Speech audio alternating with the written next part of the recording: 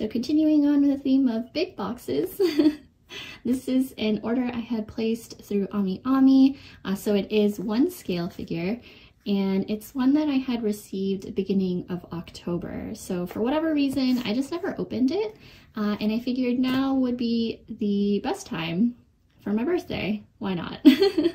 Finally. And so this one was quite expensive.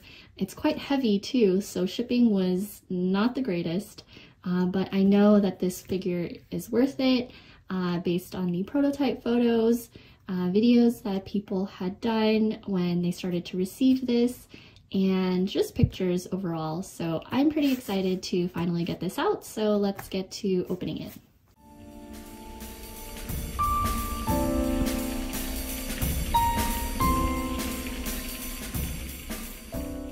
I'm going to include a box count because fully opening this thing was a workout with how this figure was packaged. It was literally a box within a box within another box. But here's the AmiAmi card for September when this was officially released. And I had to cut this from the bottom too because I couldn't manage to lift it out. But opening box number 2,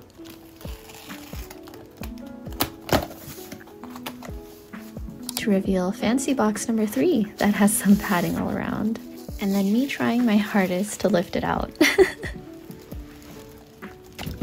But the box has a nice texture to it with a laser cut pattern on the side, a bit like the jade screen, some hinges, and the Phoenix logo on this side. Here's the Geo symbol as the enclosure. And this opens up to the final box, but I don't know if the hinged box is one way to display this figure by putting it inside. But we're finally to the figure herself. And it's the Genshin Impact Ningguang Gold Leaf and Pearly Jade version 1/7 scale, sculpted by Apex. She's got a few blister packages, this being one of them, and at the bottom is the base, a nice neutral square. I believe these are ginkgo biloba leaves, at least they look like them, and holes on where to insert accessory pieces.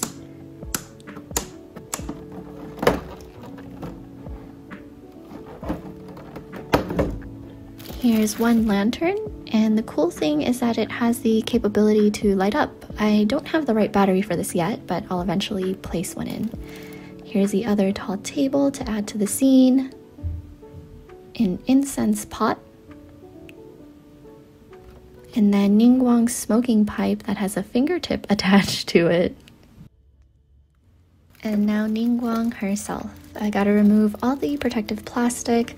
I remember watching Ken's video on his unboxing of her and how he had left a foam throughout the video and didn't realize it until someone in his comments pointed it out. I believe it was this piece that he forgot. So assembly time. Instructions look pretty easy to figure out. The markers on the base also make it obvious where you insert things. But we'll start with the base, the screen, the incense pot, lantern, tall table. This smoke was a little tricky because the pin was tough to insert and goes in a specific hole. Then you simply set Ningguang right in the middle of everything. Her thumb has a plastic ring that you remove as well, and then place her thumb with the one that has the pipe attached to it. And then the other accessories like this scroll, which is actually the means to activate the lantern and why it goes in the back. Set down this other scroll, and then the pot that holds the 4 loose scrolls, and just put that back there. So here she is. I paid 29,800 yen for her, with shipping being insane at 14,600 yen. All worth it, like I said. The sculpt is so good. The gold embellishments throughout really give her that luxury look.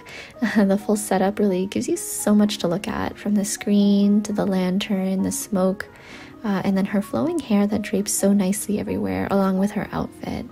But besides the sculpt, the paint job on this is really beautiful. You get the gradient in her gloves, all the gold details and accessories, which Genshin is no stranger to tons of details in their character designs. But her facial expression is so fitting for her character. Some had an issue with how far apart her eyes are, but for me, I don't have a problem with it. I did place her in my D12 thinking I would have space to put 2 Nendos, but guess that won't happen. But as you all know, I'm a huge Genshin Impact fan and have been playing this game since right after launch. Getting Ningguang's scale was a no-brainer for me, and definitely one of my top favorite scale figures from this year. But hope you enjoyed this video. Feel free to like, comment, and subscribe, and I'll catch you in my next one. Take care!